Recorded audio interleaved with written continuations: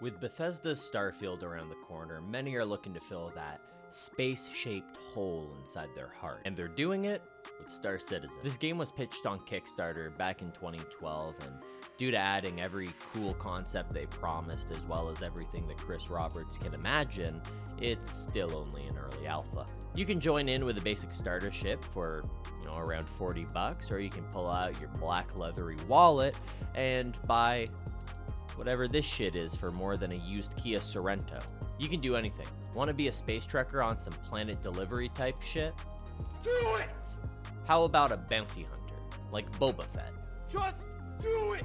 What about being whatever this fucking thing is? I'm sorry, you can't. They only have humans in the world. You actually can't do that. Still a pretty open game, though. That being said, I picked up the game with the goal of becoming their persistent world's most feared pirate. Light work. After 40 hours of playing this game, I am barely scratching the surface, let alone getting close to my goal.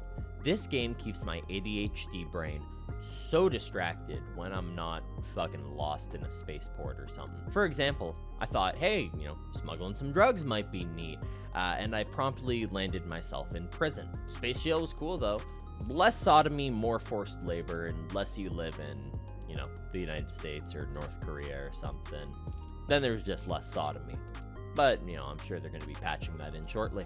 There's loot to plunder and folks to shoot, so I needed not only a crew, but the coolest pirate ship that I could possibly get. And I thought I'd take you guys with me alongside my Twitch and my Kick Chat. If you really want to help, like and subscribe on this channel, maybe go check out the streams. I would really appreciate it. But now, it's time for the video.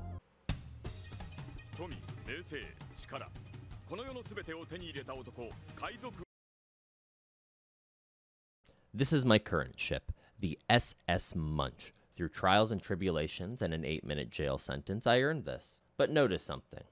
It is plain Jane. I need to exhibit this bitch and throw some shag carpeted in, or like an original Xbox.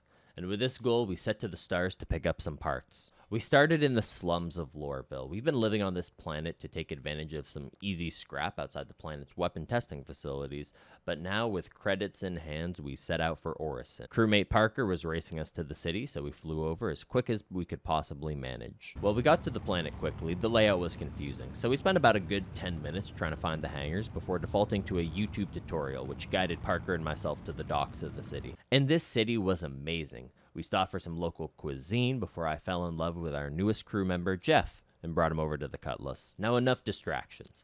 Parker and I hit the tram and made our way in town. After some wandering around, we found the shop and got our first haul of parts for the ship. There was another notable pickup, as Parker ended up getting a bit too excited with the plushies for sale, resulting in us adding another crew member. Given the pink, I named it Jeffiner.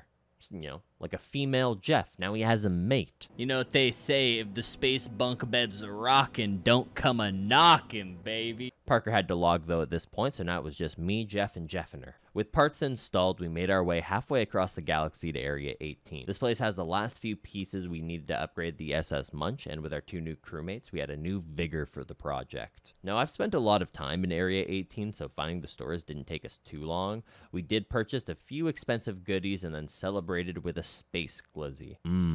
Perfect. One more stop was made to upgrade the ship's weaponry, and now we're ready to take to the stars. Now, the loneliness of space has driven many to madness. Hell, I spent the ride over speaking to plush animals on my bed, but I met this upstanding gentleman on the train. It's good to see it hasn't gotten to everyone. Just you and me in here, big boy. Who's blowing who? Shit, I didn't think I'd even get this far, brother. I'm just happy to be a part of it. Well, alright, I say let's do this. Let's do 69, but let's do it side by side, not on top of each other. That's a lot more respectful, and I think I can get down with that. Alright. Well, see, I don't know how to do it now. Now we're right. I mean, I'm in prime regular 69 position, but I can't get on my side. Alright, we're here. We're here in front of family. Oh, shit, yeah, we can't get that public indecency charge. I can't handle another one. After getting back to the hangar, I realized something. Since I'm a silly little guy who has no idea what's going on, I forgot a few things. I rushed back, got parts, and then spent way too long trying to figure out what I bought that was useful and what was errors on my part. To the hangars we go. It's time to finally fly this thing. Regardless, now we're ready, so we looked for a contract. A space yacht was being boarded by pirates. Now, as a pirate myself, I briefly struggled with the thought of killing my own, but then I remembered the crew's probably all dead, leaving behind enough booty to make me a happy and much richer man. I took the contract and made my way over. As I pulled up to the location of the distress beacon, I noticed 2 signatures. Now, normally, I run from dogfights, but I decided this was the perfect test of the new ship. A 2v1, my large vessel versus 2 sleek fighters flown by bloodthirsty pirates. This time, I wasn't backing down. I must have been doing so well that I made the space pirates realize there was no hope of taking me out in a fair fight or escaping with their lives. Because of this, one of the fighters flew directly into us, blowing our ship into a million pieces.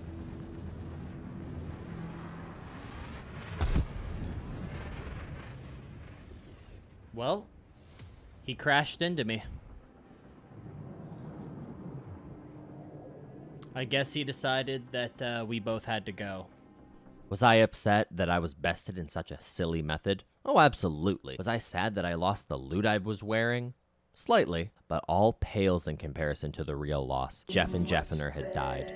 My ship's bunk bed was now eerily empty, and I knew I had to get revenge. In desperation, I decided that I needed allies. I took a chance and decided to ask 2 geared players if they could assist.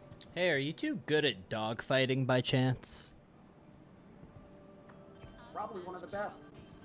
Dude, I'm trying to go board an 890 that's been boarded by pirates, but I just got absolutely slapped out by 2 of their dogfighters. I did some damage, but they blew up my ship. You guys want to crew up and maybe take care of them? You guys can get all their loot. I'll just go get my body back. Yeah, sounds good. Oh, hell yeah.